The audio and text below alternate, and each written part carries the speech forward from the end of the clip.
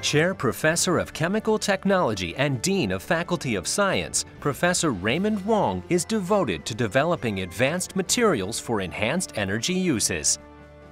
Energy crisis is a global problem. I'm interested in the conversion between light and electricity to facilitate the efficient use of solar power, which is a clean and sustainable energy source, and to conserve energy by introducing organic LED, which is an eco-friendly and large area light source that consumes little power.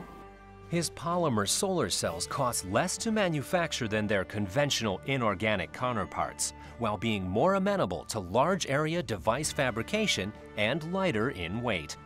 His white organic LED, made with organometallic phosphorescent compounds, demonstrates power efficiency as high as fluorescent tubes, but without using mercury, which is harmful to people and the environment. I'm honored to be awarded the Endowed Professorship. It advances my research and serves as a major recognition of my works. With flowable materials, I hope to meet the world's future energy demand with less environmental impacts.